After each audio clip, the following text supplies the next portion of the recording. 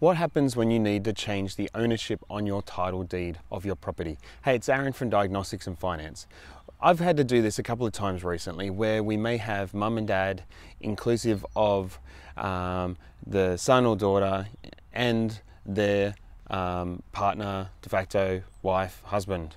And what we had to do is we have to recalculate a whole range of things. We had to bring in a conveyancer for a couple of hours work, and we have to recalculate stamp duty according to a valuation of the property and to the percentage of the ownership that is associated there. The other thing that can come into changing of ownership on title deeds is that if you're going to change it, say out of say sister and sister into sister and husband, you may need to break a fixed rate.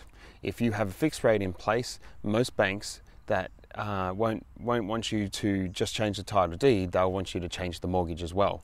And because they have first dibs on the property, because you borrowed their money to be able to buy it, they may want you to change the mortgage. And that will incur the cost of potentially break costs if you're in a fixed rate.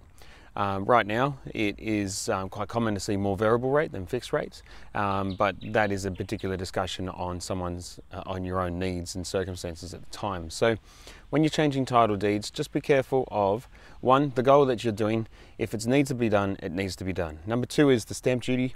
The stamp duty will be incurred when you change someone on the title deed.